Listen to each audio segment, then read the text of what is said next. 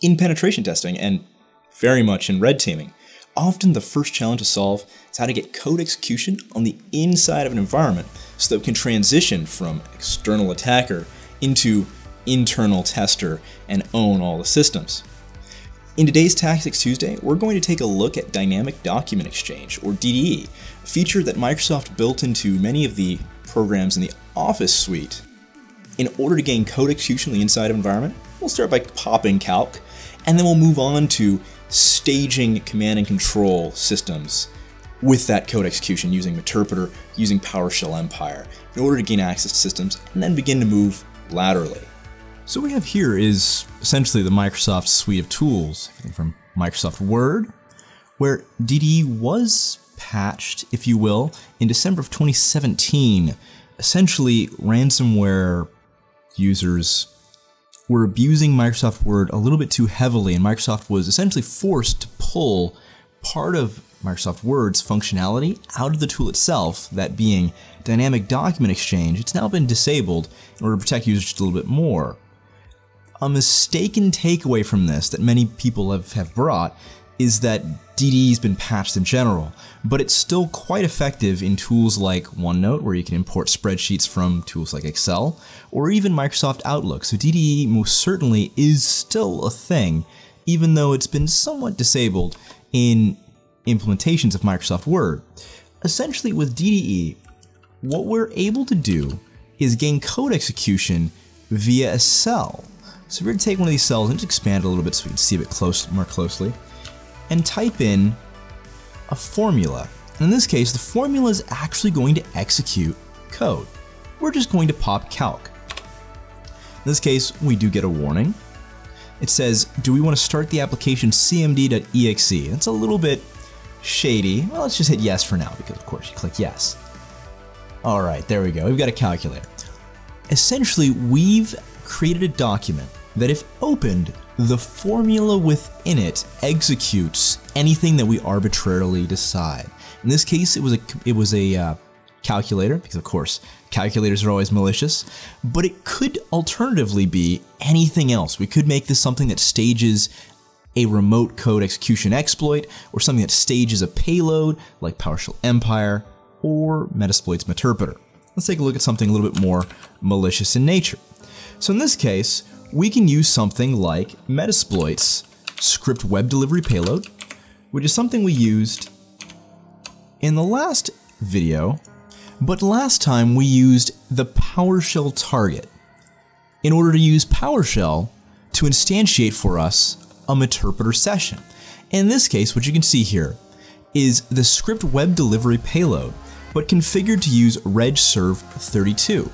Now, we can still most certainly, to enable some kind of DDE-based exploitation, use the PowerShell payload, but regserve32 does create for us some pretty interesting opportunities. So in this case, what we receive here when running it with regserve32 is a command using the regserve32 exe that's built into Windows by default to execute something interesting, something magical. Let's combine this with our DDE syntax. So in the case of DDE, what we did before is we used this interesting formula that you can see here. But instead of that cmd.exe syntax that we used after the cmd in order to execute it, we're going to replace that with regserve32 and the execution string that Metasploit provided us. So if we swap our cell out with something like this, and we hit enter, it gives us that same exact questionnaire that we received with the standard DDE payload. Now here's an interesting thing. Instead of cmd.exe here, we say start application msexcel.exe. This seems substantially more legitimate to any target user. What we've essentially done here is we've used Windows to cause Windows to execute an executable in Windows System 32, despite the fact that the first portion fails, MS Excel. However, the DDE execution isn't aware of this, and it presents the user with something that seems a little bit more legitimate to them, something that may cause them to click yes. If we switch back to our Metasploit instance, we see that we've successfully exploited the target. You can see the stage here being sent across as our payload stages.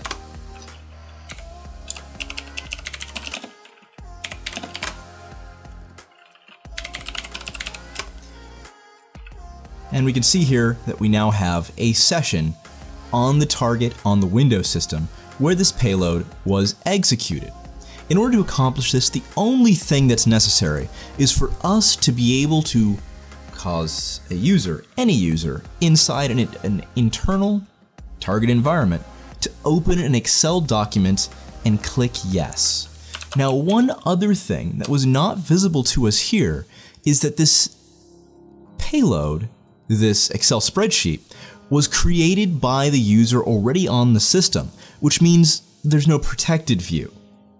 In OneNote, there isn't any protected view at all, but in Microsoft Office programs, for the most part, protected view would cause another banner to appear here that the user would also need to click Enable Content to. Generally speaking, when I craft a payload of this type, I'll create something the user needs to modify and send back to me. I don't care about what it is that they've made modifications to or whether or not they even send anything back to me. I want them to remove the banner that says protected view. I want them to enable the content and click yes, in this case 2 clicks, in order to cause my DDE payload to execute. And regserve32 plus Metasploit's Meterpreter is a pretty awesome opportunity for something like this to happen. Another one that's quite interesting is PowerShell Empire. Now with PowerShell Empire, we've got again a number of different opportunities in order to execute a payload, but one of these is the HTA stager. So if we set up a listener in PowerShell Empire and use the HTA stager, this hypertext application, when executed, will also give us code execution on the system. Now we could cause this to happen by simply sending the victim, the target, a link, something like this, to Evil HTA. If they open it in Internet Explorer, it'll give them this option. Do you want to open this application? Of course, we click yes and then allow, because why not? And that results in a payload for the attacker. And as we can see here, we've now received a new session in our Empire instance. In this case, we've used the Python Simple HTTP server in order to host our Evil HTA at port 8000.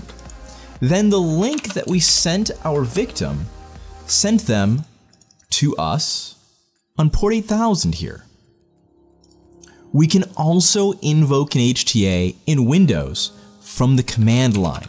This is another built-in tool in Microsoft Windows called MSHTA. Now, MSHTA will allow us to run an HTA file from the command line. We hit enter here, and if you noticed, one thing that's interesting about MSHTA is that none of those pop-up windows and errors and warnings showed up. But if we go back to our Empire instance, we can see here yet another agent has staged. We've gotten access once again. If we combine this syntax, MSHTA, with our DDE payload here, and instead of regserve32, use MSHTA, we can see here the exact same thing occurs, and yet another payload has staged. This is an example of dynamic document exchange used as a client-side vector in order to exploit and gain access to targets on an internal environment. And that's really all there is to it. There's an example here of how to use some built-in Microsoft features, built-in Microsoft tools in order to get code execution inside our environment And to transition from initial code execution into staging C2 and gaining access to the environment isn't much of a bridge too far beyond that. This of course doesn't take into account any additional work that needs to be done in order to bypass host-based defenses like antivirus, though antivirus isn't necessarily too difficult. Most of these techniques may very well work against your antivirus that's built in by default, but say post-intrusion protection systems or network-based defenses like proxies that are whitelisting C2 domains. We'll take a look at some of those other features in the future, but for now, here's a quick and easy example on how to use built-in inherent Windows capabilities and tools, things like MSHTA and PowerShell, in order to stage a payload with something like Microsoft Office. Hope this is a good video for you. Happy hacking.